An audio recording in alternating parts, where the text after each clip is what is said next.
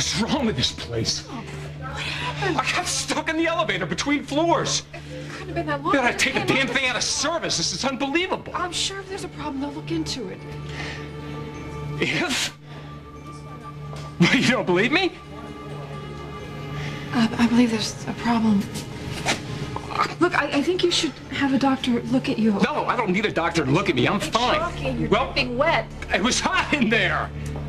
I'm getting over a cold. I'm fine. I'm fine. I'm fine. I just need to sit down for a minute. Why are you being so stubborn? Why don't you just let somebody look at you, okay? No. I bet your Rick or Ed is on duty. I'll go ask a nurse. No. Just sit with me for a minute, okay? Just sit with me. What exactly happened in there? I don't know what happened. I walked in the elevator, I pressed the button, and the car stopped. Or, I don't know. Maybe it didn't move. Yeah. I don't know. I don't remember. I got hot in my chest. It's like you couldn't breathe? It started getting tight, yeah. And my eyes, it's like the walls. It was like they were moving. Have you ever had an attack of claustrophobia before? No. Is he thinking of the other Spaulding? Alan has claustrophobia, not me. So this wasn't a fear of close spaces? I'm in elevators every single day of my life. Was this just a panic attack? I don't know. No, it was not a panic attack. Panic attacks. I don't know what it was. Thinking of anything in particular when you stepped in there? No, I was thinking about Rick and Mel. They're having a baby. What? Yeah, they just found out they're having a baby. That's really great. I know it is, and I couldn't be happier for them. Were you thinking of anything else? No. I mean, maybe I was thinking about kids. I was thinking about having kids, and obviously what a responsibility that is. And make you worry about what might happen to your own kids? I don't have to worry about what might happen to them. What has happened to them. I thought about Lizzie getting leukemia and Zach getting hit by the car. I think this world is just one big death trap. No, Philip, no. Both of them came this close to dying, and what did I do? Nothing. I did nothing. I paced the halls. I was completely useless. I'm their father. It's my job. I know, it's your job to take care of everything. Right. And then you have another child on the way, and I can't. No, don't. I can't. Okay. I can't fail them anymore. Right. Do you understand me? Yeah. I can't. Yeah. Not again. I can't. I can't fail any of them anymore. Okay. And I won't. I'm sorry. Okay. Sorry. It's okay. It's okay. It's okay. Come with me. Where? We're just, I don't know. We're gonna get out of here. And we're gonna take the stairs. Come on.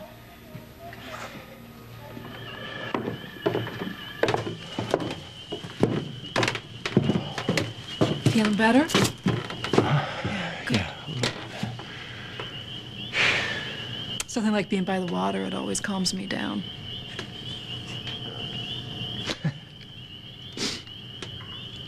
Talk about a cruel irony. What do you mean? Alan and I aren't even related by blood, and I end up with the same condition that he has anyway. Claustrophobia? Guess I may as well admit it. It's not that surprising, really. Well, maybe not to you. I'm ending up with all kinds of surprises lately. None of them any good. It's about control, Philip. What? Think about it. You and Alan may not share the same genes, but you're identical in how tightly wound you are.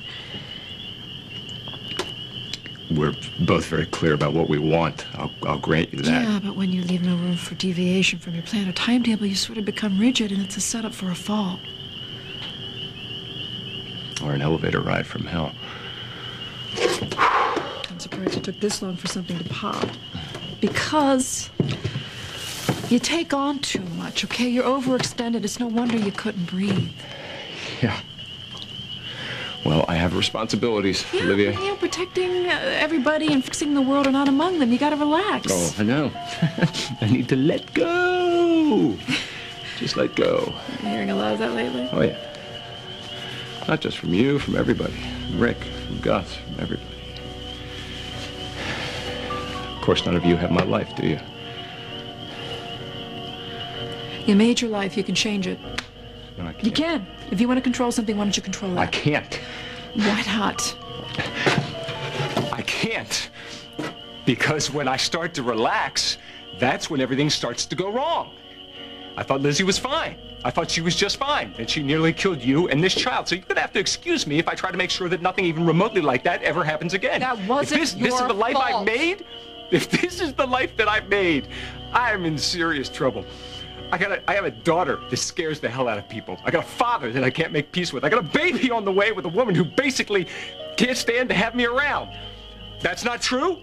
Just take it easy. Take it easy. Yes, thank you. The companion cliche to let go. Take it easy, Philip. That's what I need to do. I need to take it easy. I just want you to slow down.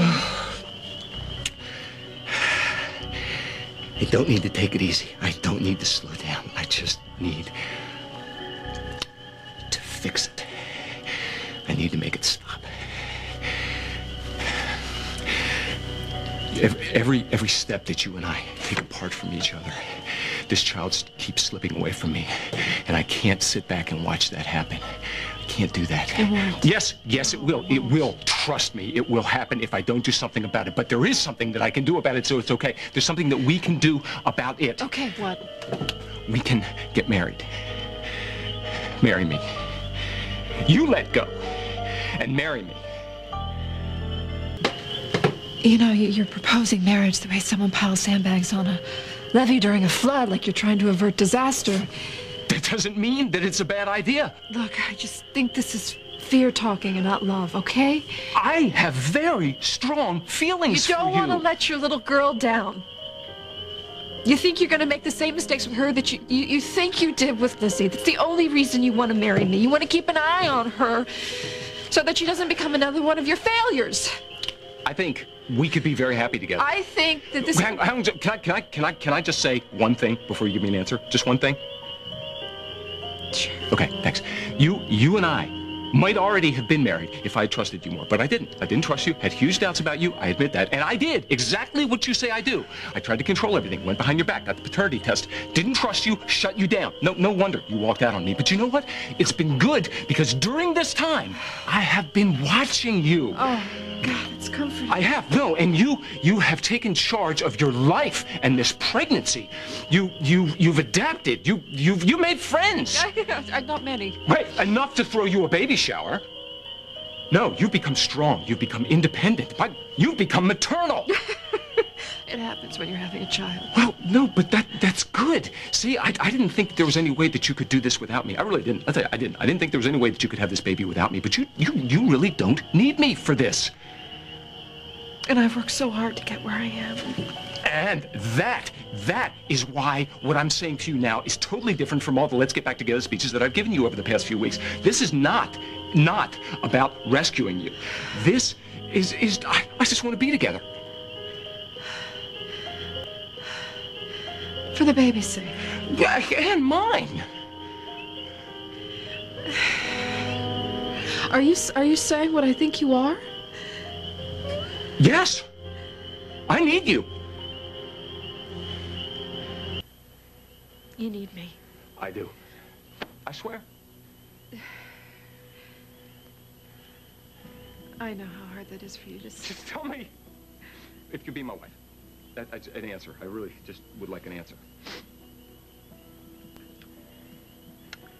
I'm not saying no. But I'm not saying yes either. So that's a non-answer answer.